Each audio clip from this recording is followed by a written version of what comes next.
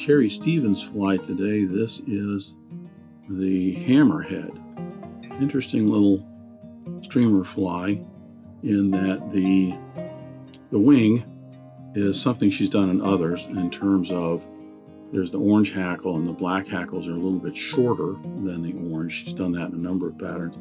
Shoulder of Golden Pheasant has also been done in a number of patterns.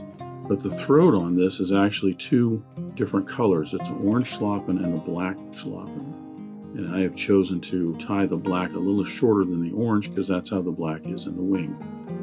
Not necessarily how the recipe is designed, but that's just what I chose to do. But it's a fun fly to tie, interesting combination of materials. That's the Hammerhead. I'll get started tying.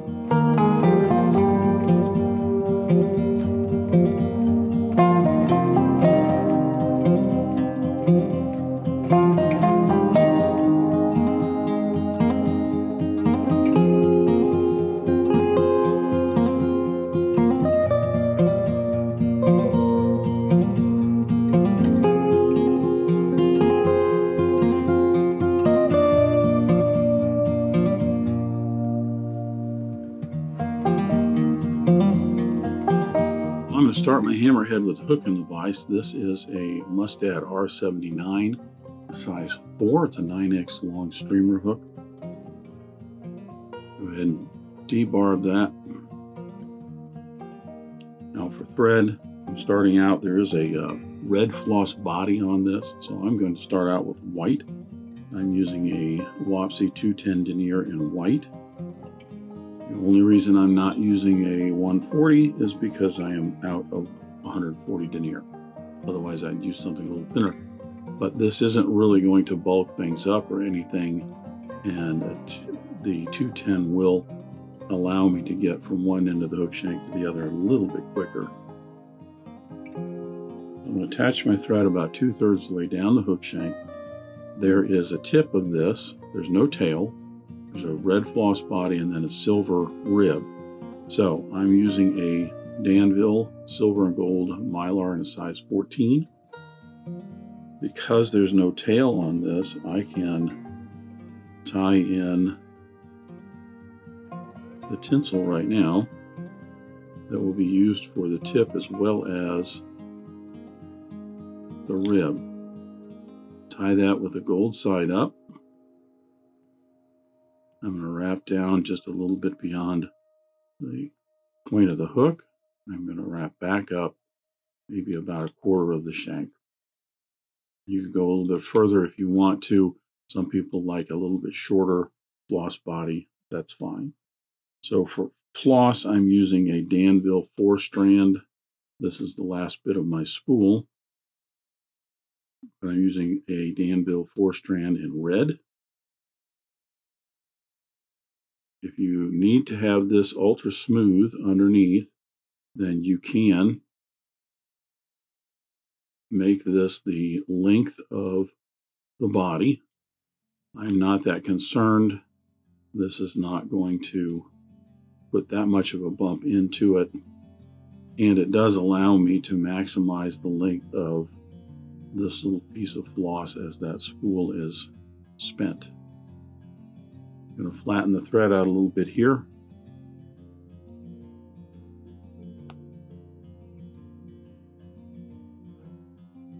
That allows me to get from one end of the shank to the other a little bit quicker.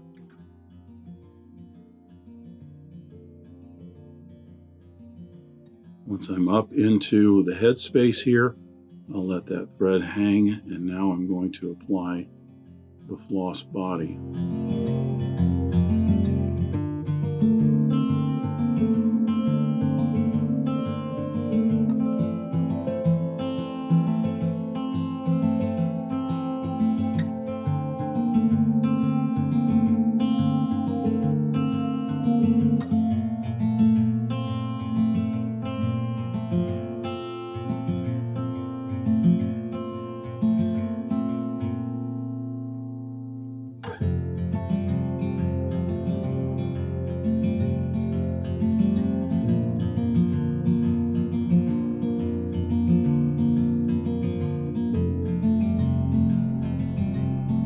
careful when you get down to the very end, in that I don't want this slipping out of my fingers.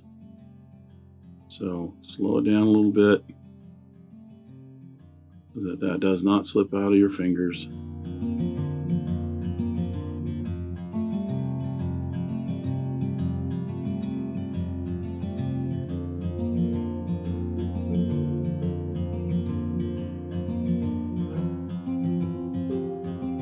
Now I will apply the tip as well as the rib.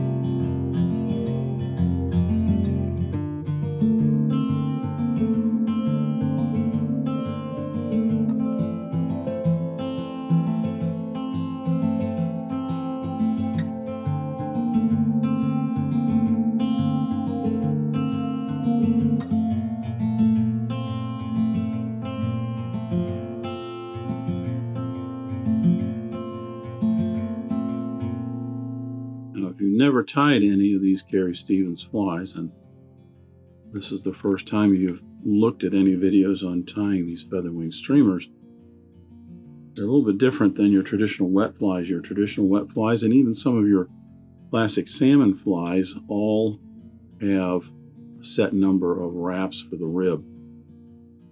These do not. They can end up being 9, 10, 11, 12, depending on the length of the body. The more important thing is that you try to have all of them evenly spaced.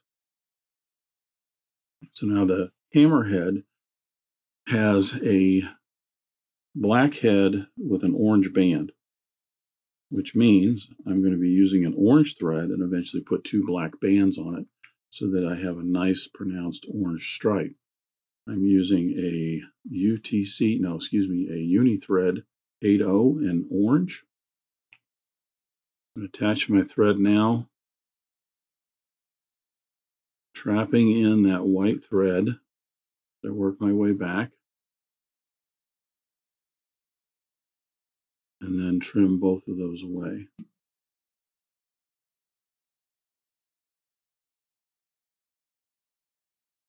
The hammerhead has a 2-component belly to it. This one has some Peacock herl. I'm just using some strung herl here for the belly, as well as some White Bucktail. So I'll get 5 to 6 strands of Peacock herl together. Try to keep those fairly even if they're not all matched up. I don't want an abrupt ending. I like a little more taper to it. That's fine. I'm going to tie these in so they extend maybe about 3/8 to 1/2 inch past the bend of the hook. A few wraps to secure. If you have any small nymph flies that you like to tie for trout that need some peacock in it, you might consider saving these little bits that you get from the leftovers from these streamer flies, because they're very good to use for that purpose. Now, that also has some White Bucktail in it. So I've clipped out some bucktail and cleaned it. You can stack this if you want. I tend not to, because I would rather have more of a natural taper to it. I'm going to make this as long as the peacock. So that will go right up underneath the peacock and get tied in same place.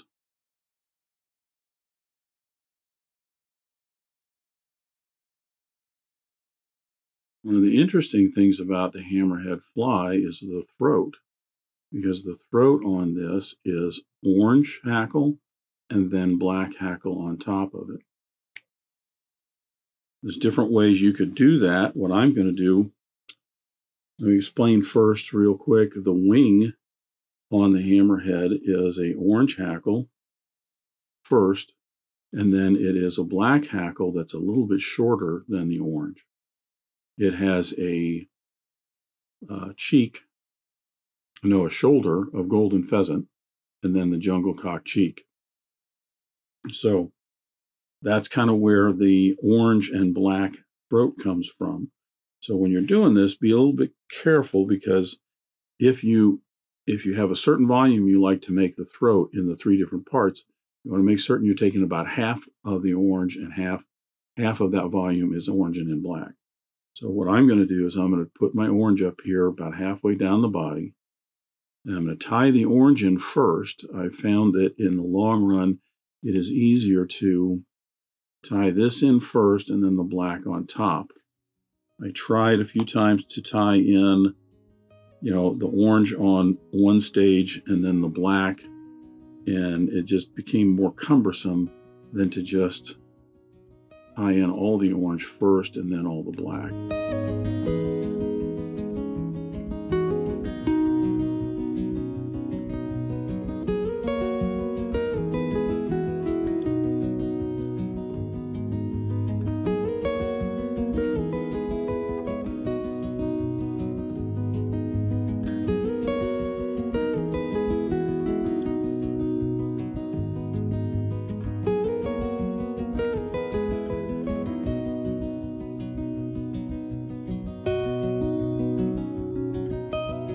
The other thing I like to do with this is because the wing is a shorter black hackle on it, I like to tie these in with the black just a little bit shorter than the orange.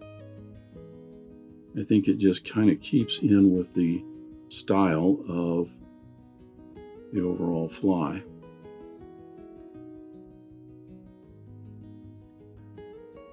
But that's not a definitive part of the recipe. As far as I know, they were all the same length, but I just kind of like the look of that. So now I'll go through and put all of the black hackles in. But like I said, I'm just going to put those in a little bit shorter.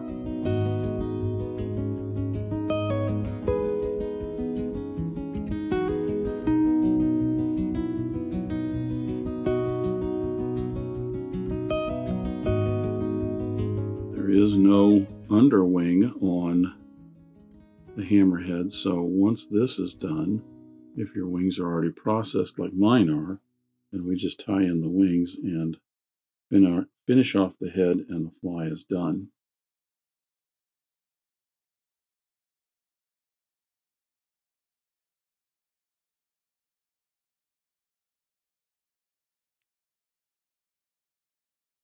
Be careful not to let that get too unwieldy up there in the head area.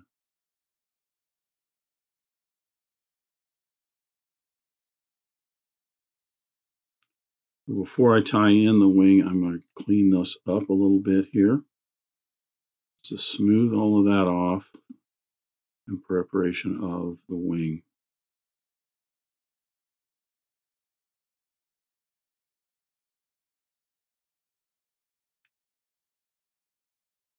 So there we go.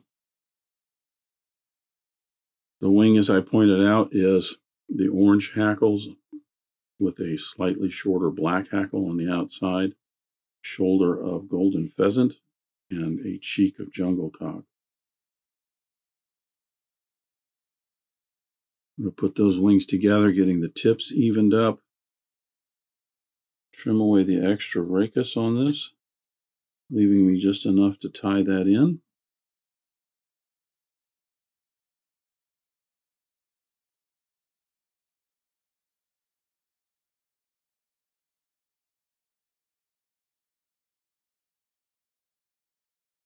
Then I'm going to tie in one side and then the other.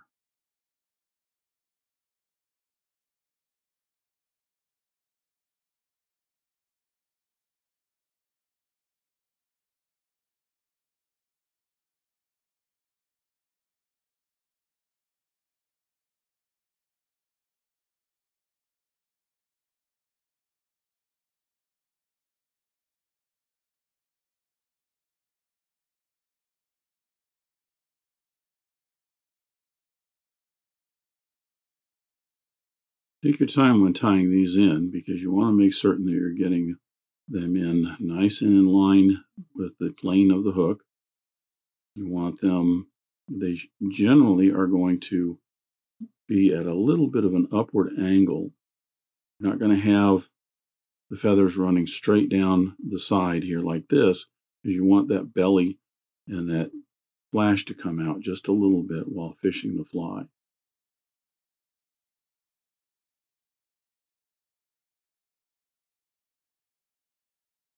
With those tied in, I'm now going to secure all of this and fill this in, smooth it all off for the head of the fly.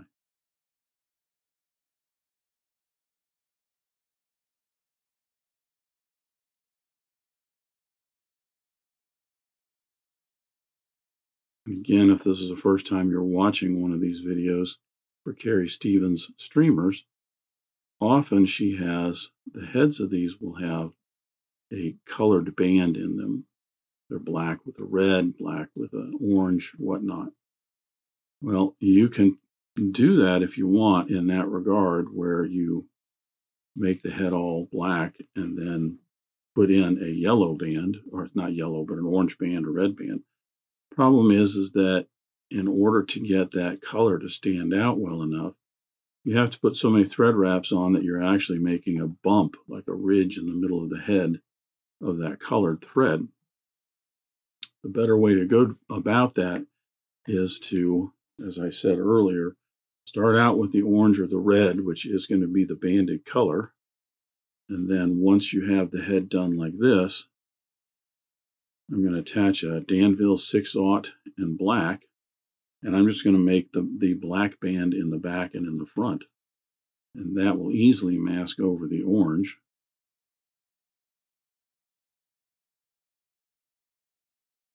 The bands on these are generally, whatever your head space ends up being, the bands are about 1/3. So if you want a more pronounced middle band, you certainly could put that in. Just careful with your wraps. Don't get too wild with them in terms of doing this step, because you can very easily get one that goes somewhere you don't want it, and next thing you know, you're chasing it, trying to get it covered up, and you end up with, again, a more pronounced band, like a bump of thread in the head.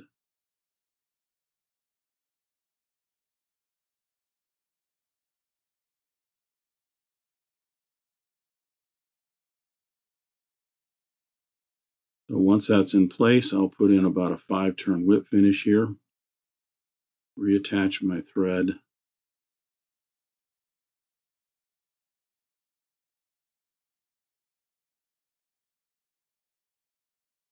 and make the front band.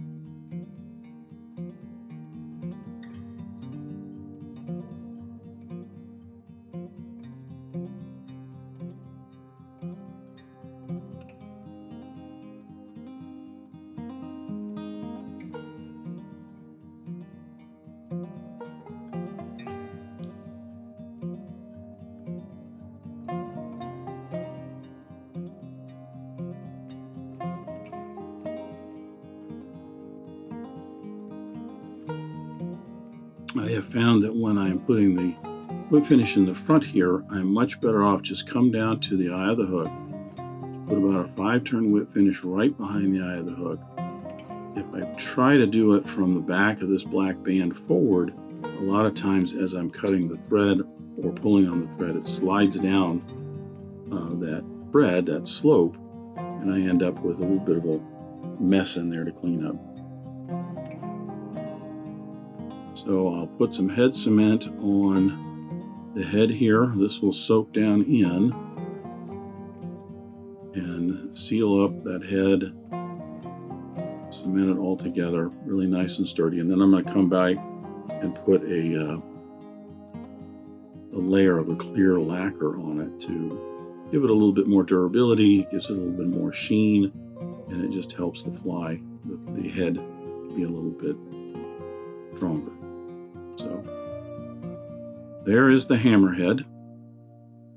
Handsome little fly. the first one I've run across so far that has a throat with two different colors on it.